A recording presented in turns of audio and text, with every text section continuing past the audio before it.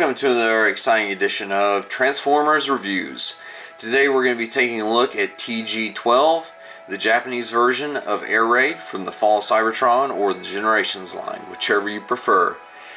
And so if we actually take a look at his box and packaging, it's just like the other ones you've seen in my other reviews. Nothing really exciting there, just a few English things that I can read. And anyway, overall this guy's color scheme comes highly recommended over the domestic version, so I'm kind of anxious to see what he looks like.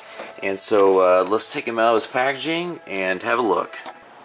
Alrighty everybody, this is Air Raid in his vehicle mode, and I have to say, like this is kind of a cool, you know, little, looks like he's turning into air sort of deal. Unfortunately, it is due to the weapon that he has in robot mode. You can see this blade sticks out of the bottom, which is not like Shockwave. Nice feature is it does conform to the body shape here on the underside. Downside is you can't set it flat. It's going to tip to either one side or the other.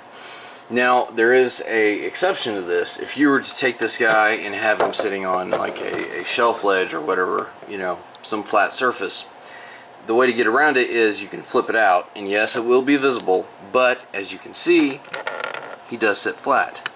You know, so if you're displaying him on the edge of a shelf or whatever, that's one way around it. But overall, I think I love his vehicle mode. This little extra bit that they gave him, I think makes it look a little more aerodynamic in addition to the wings that he already has.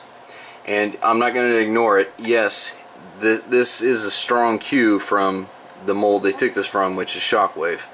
But it doesn't really bother me.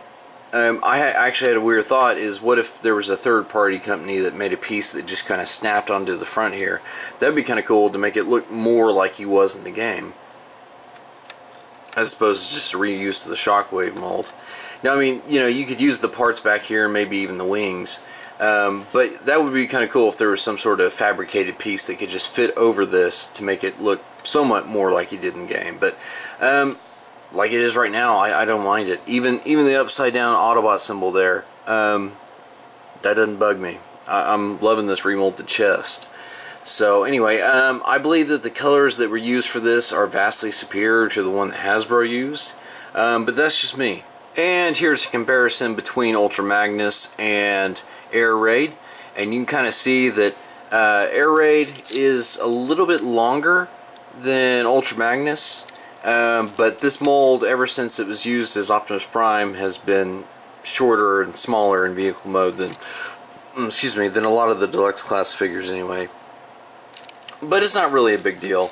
They both look cool, and I mean, if you were to display these guys on a shelf next to each other, I think they would look good, like this even. So anyway, I just wanted to throw that in there. Anyway, the little bits, like my big complaint, like I said, is this. They remolded the cannon part, and this is a bottom piece that fits onto it. That's my only complaint, is the you know, going to one side or the other. But it's not a total kill. I mean, this is still a cool figure. So anyway, next, I want you guys to see what he looks like in robot mode. And here is Air Raid. I'm loving this guy. Looking at his sword here, you have a shiny bronze, and then you have kind of a see-through pinkish orange plastic. I'm loving the chest. You know, granted, yes, he doesn't look anything like his game model, but you know what? I don't care. I'm digging this. Okay, one thing I wanted to mention about his weapon.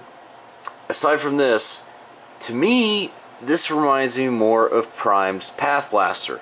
They say the weapon that comes with Sideswipe is meant to emulate Prime's Path Blaster from the game also.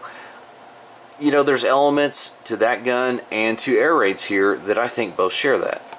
Now, you know, some people will show you this. I have it connected to his arm, much like you can with the Shockwave mold. You can attach the weapon to the arm.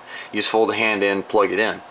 And what a lot of people will show you, first let's go ahead. You can see this sword. Look at how ridiculous that is. I thought about it. It could be practical, depending upon if Air Raid knew how to use it. But as far as this action figure goes, you can actually remove this piece, and you have, you know, on Shockwaves they had the 3 barrels for this gun.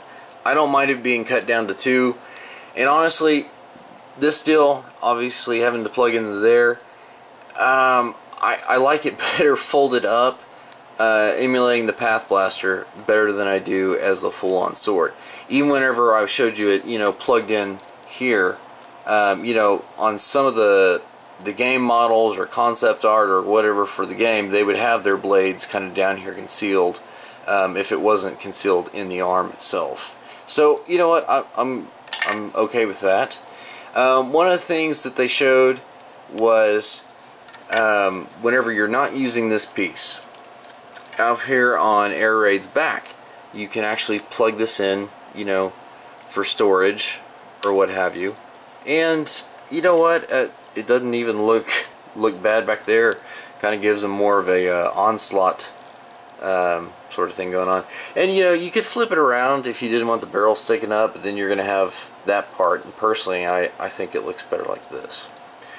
So one of the big deals with this guy is, you know, with all of the re-releases of molds that have, you know, been retooled and repainted, like I brought out, you know, they remolded this from Shockwave and the cannon, obviously.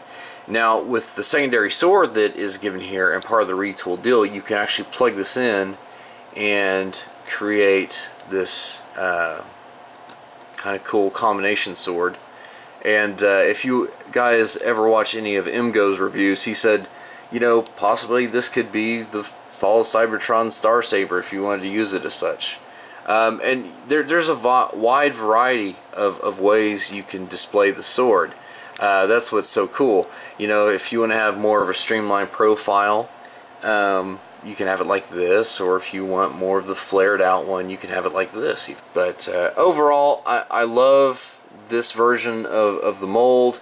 The fact it is air raid, and you can kind of see Ultra Magnus is a little bit taller than air raid, given. But you know what? It's Ultra Magnus was always taller than a lot of the Autobots. So anyway, and you know, you can kind of see that together by themselves. If I get my beat up thumb out of the way here, you can see they don't look bad with each other. They scale quite nicely, both being deluxes.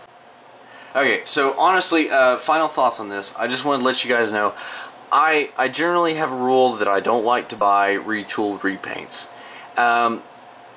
The reason that I did for Air Raid, I do have Shockwave, but I think I wouldn't buy the American version, but this version was, I think, distinct enough that in robot mode I don't really see Shockwave.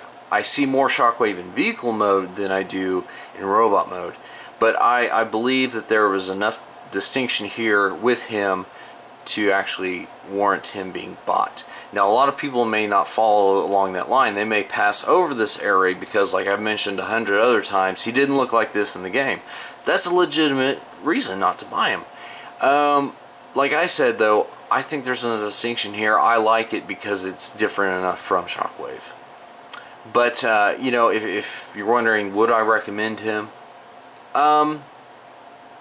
If it floats your boat, go for it. Did mine, so you know, hey. And if not, that's cool too. I mean, you know, it's unless you're just somebody trying to collect all of them, you got to pick and choose. So anyway, this has been Transformers reviews of the Japanese Fall Cybertron Air Raid. Little fun fact of the day, guys. The Ultra Magnus and Air Raid reviews were shot at the same time and in reverse. So anyway, thought I'd just throw that in there for funnies.